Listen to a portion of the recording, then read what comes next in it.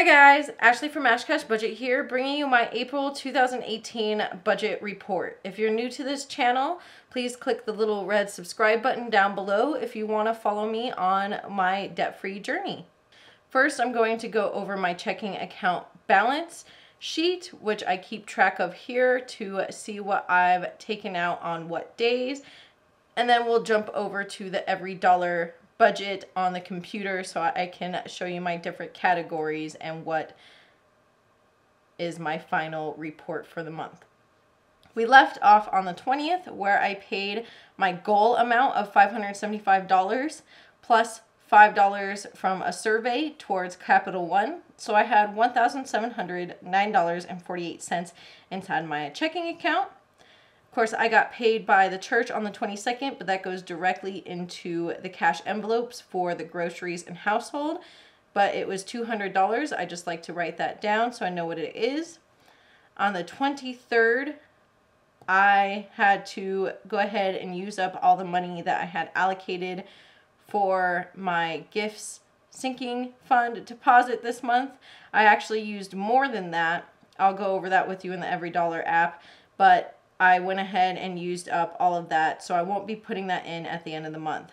I used that $30, bringing me down to $1,679.48.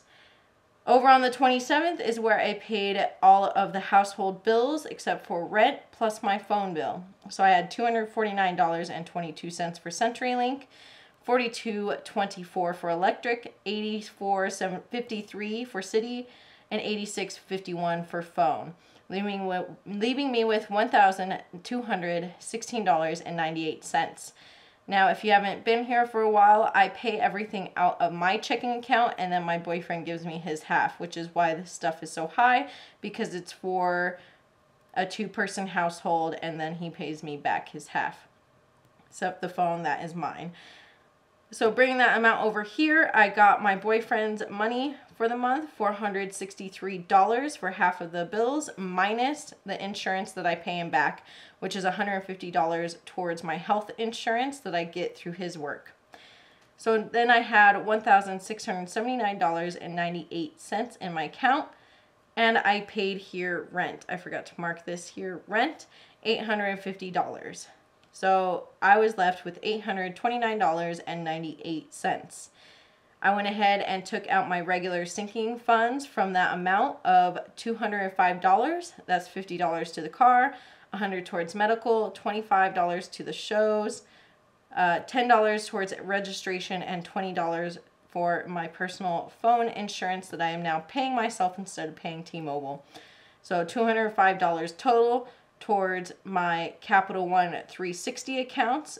So I just transfer it all at once to the checking account, and then I separate it from there. I always have a link for Capital One 360 down below. I use that for my sinking fund needs, and I love it so far.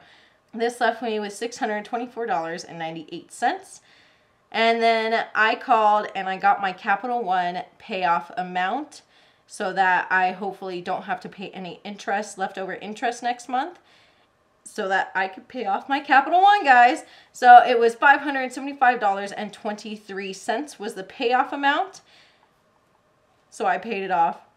If you guys haven't watched, I have done my debt snowball already. I'll try to make sure to link it for you guys. This left me with $49.75, and my next priority is my moving fund that I'm trying to fund. So I put $49.75 to that, and I'll show you the amount in there and every dollar. So let's go ahead and jump over there.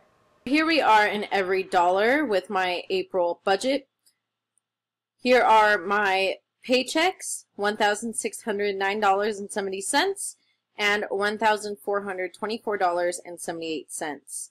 My boyfriend, he paid me $463. It says $613 here because that is actually his half. And then down below, I pay him back for my health insurance. This was my income tax of $521. $500 was for my debt snowball, and $21 went to my moving fund. This is that Capital One referral I was talking about. There is a link down below Dog sitting, I made actually $45 and I put $10 towards my gas. So $35 went straight to my debt snowball. And that survey that I got through the mail, that gave me $5. So here are my savings categories. I didn't add anything for the emergency fund or the January fund. Added $50 for car maintenance, $100 for medical. Gifts, I still have the $30 that I would have put into it, but I used it directly out of my checking account, so I didn't add it at the end of the month. I used it during the month.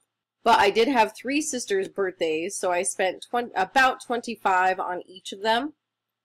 So I actually used almost $75 from it this month, including that $30 planned, so I only have $31 remaining. Shows, I added $25, moving $75, registration $10, and phone for $20. I do think this phone amount is wrong. I think that should read $40. I have to look at that. Housing, of course, rent is $850 like usual. City was $84.53. Electric was $42.24. Mobile phone was $86.51. Cable internet was $249.22. For my cash envelopes categories, I had $180 for gas, nothing from my personal checks for groceries. It all came from the church check. Cats, $40, which is $20 per paycheck. Clothing, $20, which is $10 per paycheck. Medical, $50, which is $25 per paycheck. Personal, $100, which is $50 per paycheck. Nothing to my wallet money. Hair, $40, $20 per paycheck. Nothing to household, just like the groceries. It all came from the church check this month. And then I actually had to pay for checks at the beginning of the month, so that was $5. Health insurance, this is what I pay back to my boyfriend of $150. Auto insurance is $100. And then down here, the big payment of $1,710.23 for Capital One, which was the income tax of $500, the Capital One referral for $20, dog sitting for $35, my goal payment plus the $5 from the survey, which was $575 plus the $5, so $580, and then the final payment of $575.23, final Cap One payment. So that was the payoff amount, and it is paid off. Discover is $85 for the minimum, and Fed loan is $130 for the minimum. If you can see here, debt was actually 46% of what it says my income is. Of course, my income is a little different because I have my boyfriend's amount coming in as well, but it's still basically 46% of everything that I brought in went to my debt payment this month. So I think that April was a very successful month. How was your guys' April? I'm looking forward to May and June. May has 3 paychecks, and June is just busy month with Lion King. So tell me how you guys did. I'll of course put the links up above to subscribe and another video that YouTube will suggest for you guys. And I'll talk to you guys next time. Bye.